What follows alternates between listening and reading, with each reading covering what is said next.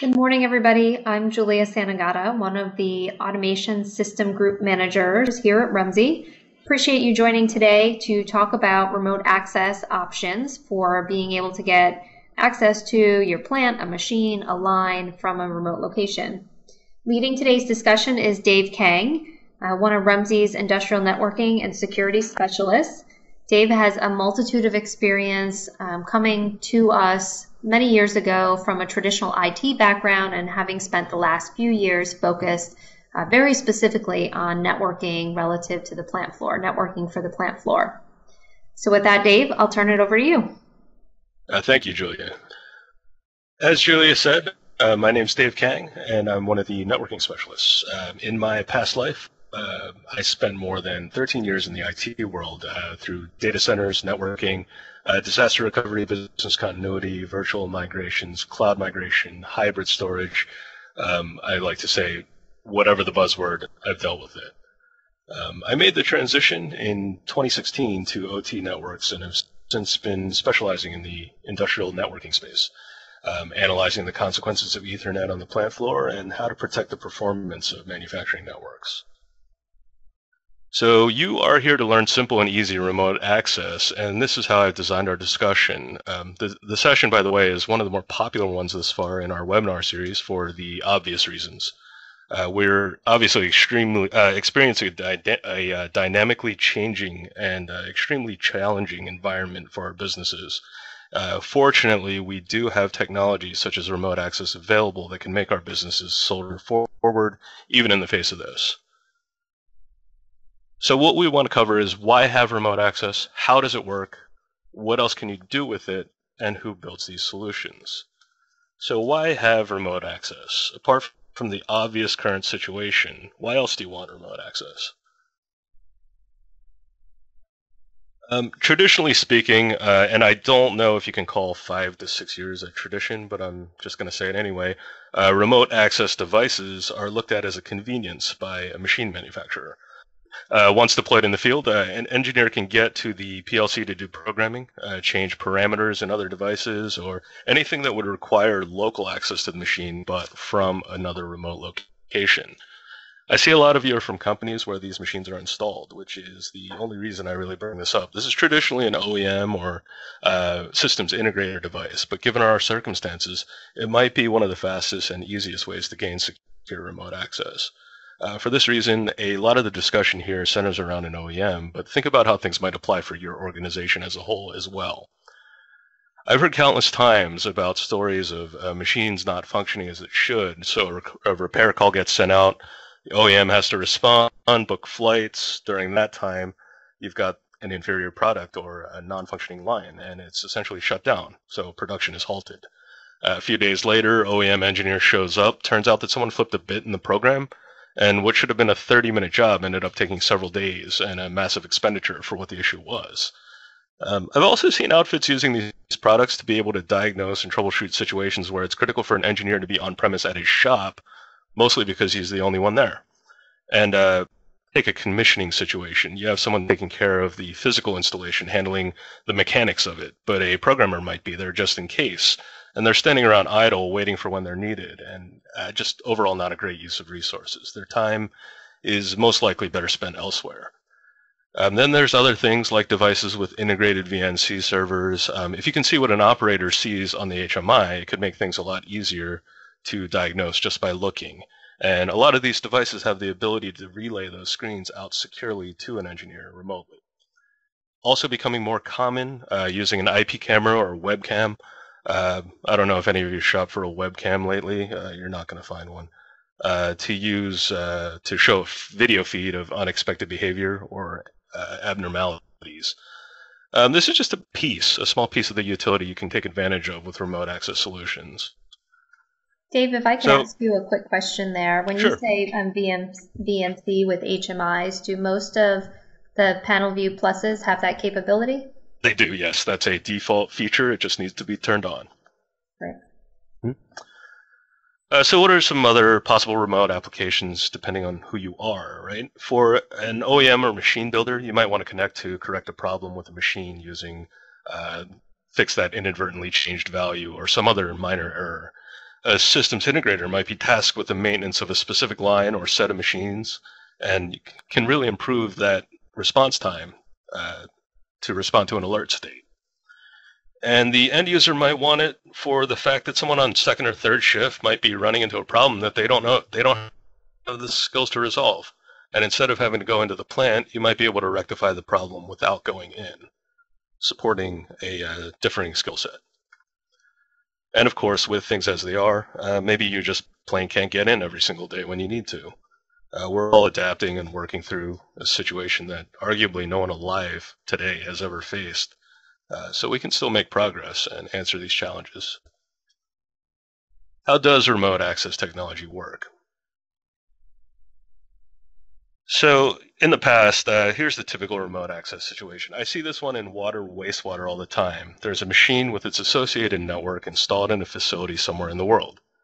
You, as the party looking for remote access, are somewhere else in the world or state or city or whatever. You're on a different network. You connect to the internet and attempt to access the machine network. So there's going to be a firewall in place denying any unwanted traffic to the machine, including the people who legitimately need remote access. So problems here. In order to configure this correctly, you require some intervention from IT, who will inevitably object to either opening holes in the firewall or granting a third-party access to any piece of their network. In most cases, they don't have any visibility into the plant floor in the first place, so it's often unusual to me. It also constitutes a change management situation, even if you can get the permission for it, along with the process for it, and in most cases, you won't see a result for quite some time. So this solution is known as port forwarding, and it's fundamentally flawed from a security standpoint and exposes devices to the outside internet that literally anyone can access. And finally, since the IT's visibility into the plant floor is usually limited, even though they might not even know that a PLC is accessed, they just know they don't want anyone else not in their organization touching it. Right? So generally speaking, it's a non-starter. So in most facilities, you'll have a firewall with a VPN, virtual private network, and a bit more on that later. This is the typical method that's used, and it's excellent, and the textbook how it should be done type of solution. Same machines, same remote access user, connects via VPN client to the internet to create a secure encrypted tunnel. All authentication and authorization occurs on the firewall. This is a great solution because authentication and access is granted at the company level. However, the change controls can be time-consuming. They can be cumbersome and will require the full support and maintenance by IT professionals on site. So that traffic is blocked. We're talking about block traffic, and authentication and authorization allows traffic here.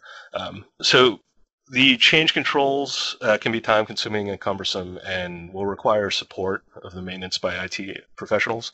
Even if the external access is allowed, IT needs specific guidance and account creation, permission distribution, and the ability to monitor and audit. There's also typically a license or subscription based on the seat count for VPN users that can constitute an additional expense. And not only that, for this to truly function correctly, the firewall should be sitting in the perimeter of your industrial demilitarized zone, have an application proxy server configured to accept and work with inbound connections, so there's no direct access to any automation device. While this is generally considered the way and the best solution, with the scale and the complexity increasing, the simplicity and usability of the solution is dramatically decreased, not to mention expense. So what's the alternative here? We would say using a VPN router appliance. So what is a VPN router? Pictured here are some examples of VPN routers. Generally speaking, they're industrially hardened, in-rail mounted, 24-volt DC appliances designed to fit right into a local machine's control enclosure. They're completely Ethernet driven, so they can be integrated into a larger system with additional nodes without much issue. All of them have a WAN or wide area network connection and a LAN or local area network connection and allow data to move between them, hence it being a router. The WAN connection is an internet connection of some kind, and these solutions rely on connectivity to the internet. So how is that achieved? There are several ways. Cellular, which is probably the easiest way to do it, is based on 4G LTE support, and coverage and deployment can be extremely easy at this point. Provisioning for data really has never been easier as far as that goes. Using a Wi-Fi connection, you can connect to an existing plant network Wi-Fi, or if that's not allowed, you could even use a guest Wi-Fi. It just needs to have some kind of internet connection, not necessarily connected to anywhere else on the corporate network.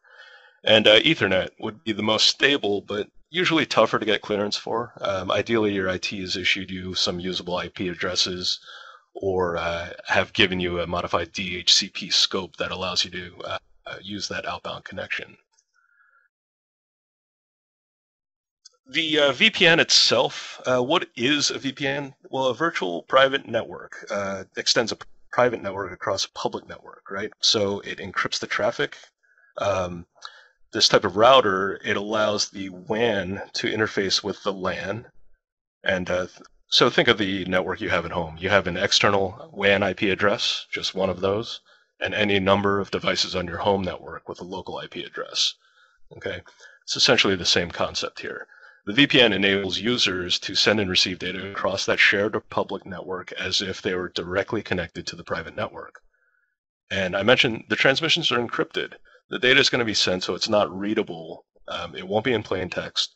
If it was intercepted, it would look like gibberish and just a bunch of meaningless characters.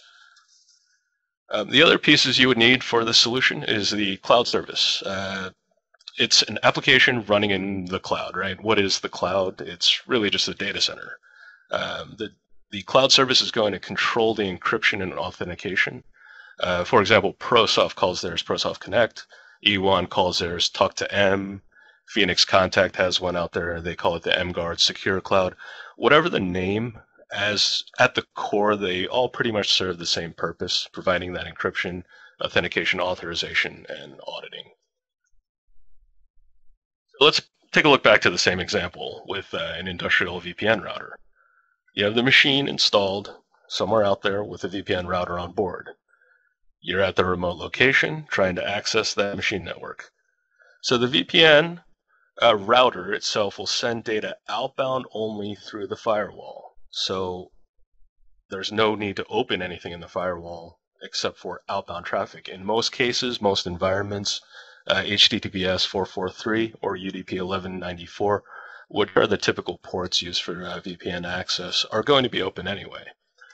Then you would log into the VPN connecting to the cloud service. You see, it's an outbound connection from you and from the VPN router. The cloud service handles the handshaking, authentication, and encryption, and since the origin of the data came from behind the firewall in the first place, the firewall can recognize the connection state and allow return traffic. Same goes for your laptop. Remote connectivity is achieved. So this alternative method is simple, secure, and again uses outbound only traffic to establish connectivity. No additional firewall ports typically need to be open. So this is an example of logging in through E1's eCatcher, which is the name for their VPN client. ProSoft's solution doesn't have a separate client, and it uses integrated Windows VPN connection tool. So you'll be presented with this login screen. You enter your credentials, account name, username, and password. Just a reminder, always use complex passwords and or a password management tool such as OnePass, KeePass, LastPass, or even better, a YubiKey. Identify which of the devices you would like to connect to. In this example, we have multiple E1 devices in this account. I'm selecting this particular ControlLogix processor and panel view. So I click connect. Just wait a moment there. I'm sorry? In that case, if you were a machine builder or a corporate engineer and you had multiple out there, you would literally just pull up the software, log in, and then you'd see all your remote connections, pick the remote connection, and tell it to connect. That was it? Yep, and you can even rename these headings to the specific location, whether it be the location of the plant geographically or even where it is on the plant floor. Lots of different headings that allow you to specifically identify it. Great. And I see at the top there it says opening VPN tunnel. Mm-hmm. So it just takes a moment. Once it establishes that connection, this is something you'll see. Now, because of the E1 that I selected here, the current availability, I would expect to be able to see this control logics processor and this panel view plus at the address 192.168.120.2. Just so you guys know, I'm at 120 or 192.168.33.57 at the moment, so I'm completely off the network there. Open up a command prompt to ensure that you can reach the processor, just issuing a standard ping command, and you can see that the replies are coming through even though I'm not physically connected to that network. So then I look at RS links, for example. I can see the device. In this case, it's the EMBT module that is installed on the control logics chassis.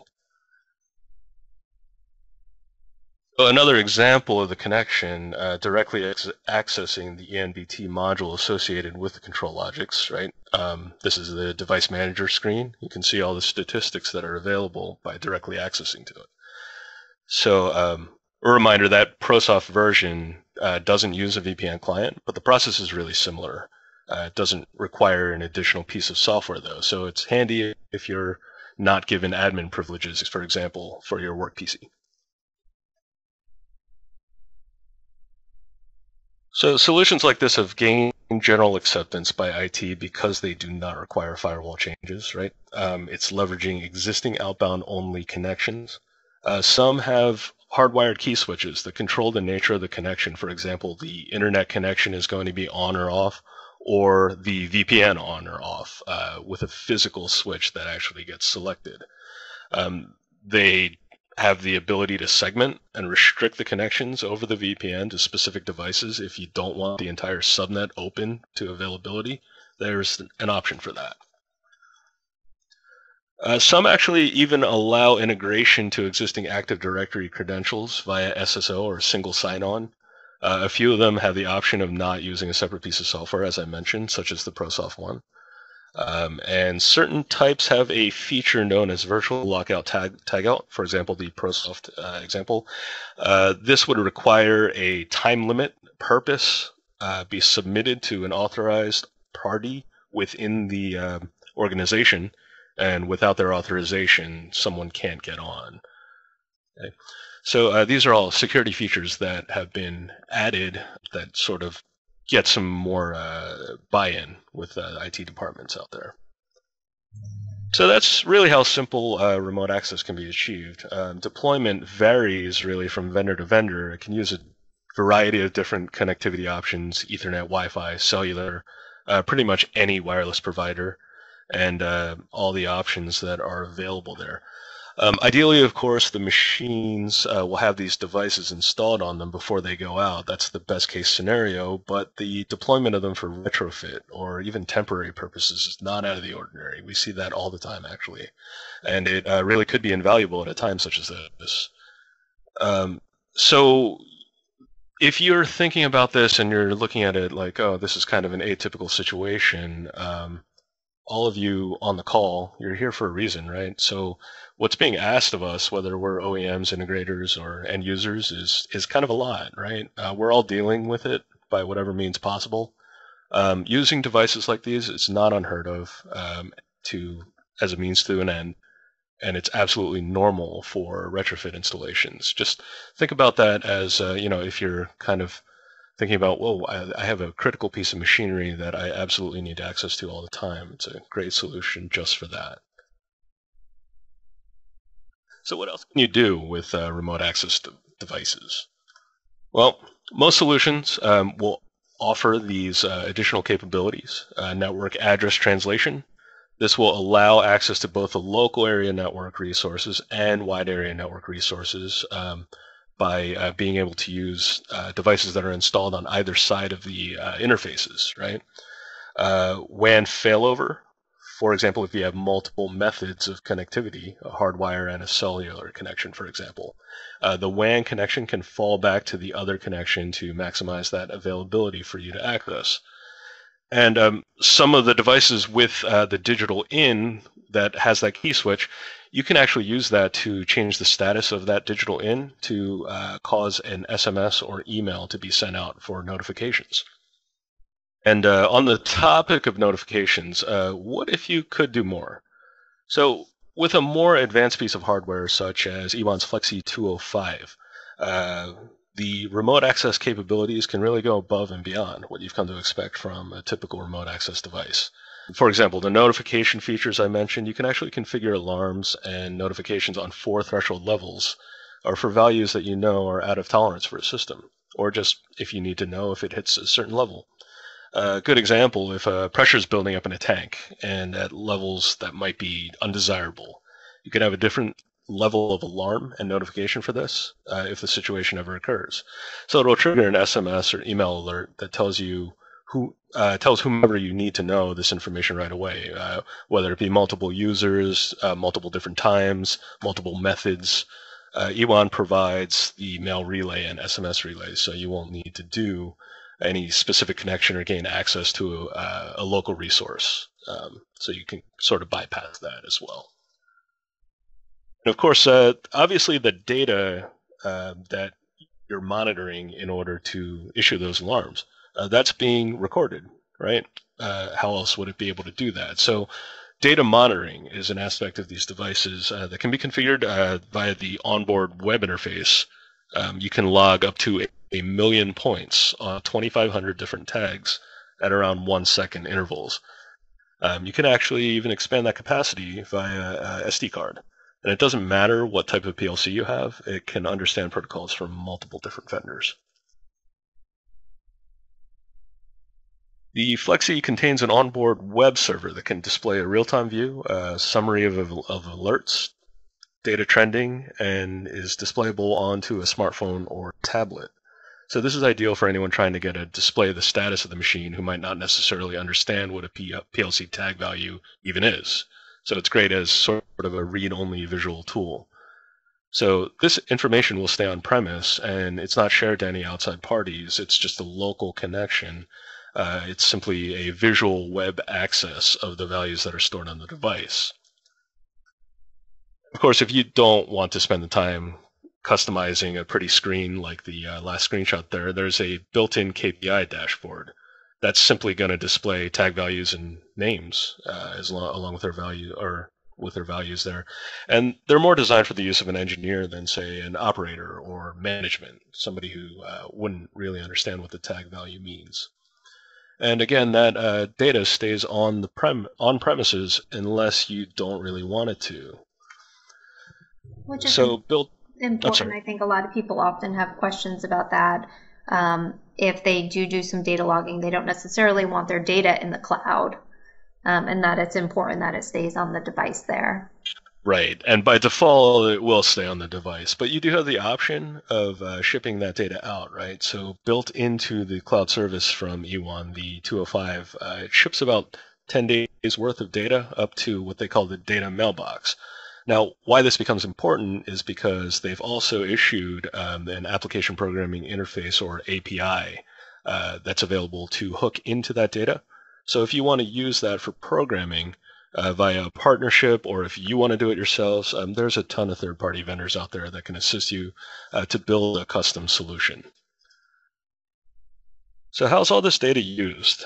Well, at the core, the Flexi itself is an integrated OPC UA server, so it's essentially how the tag values from the PLC are read in the first place.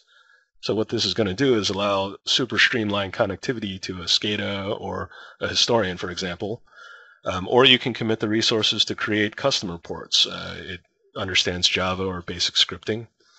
Or with SciTech XL Reporter, it's a product that we've been using for these types of applications for reporting for quite some time. Out of the box, it's going to do some reporting through templates. So for example, you have a 6-site manufacturing company, corporate offices in Boston, and they're tasked with pulling data out of multiple sites, disseminating that data into reports that are readable by management for their production numbers and efficiency, right? Excel Reporter's new integration using the Flexi as a data source can fetch that data sitting on the Flexi, send it to Boston, the corporate office, and store it there, report on it, and then distribute it. The capability leverages the data mailbox that I mentioned, and it's going to upload the data from all the sites to consolidate and pull the data, report, and then send out the email.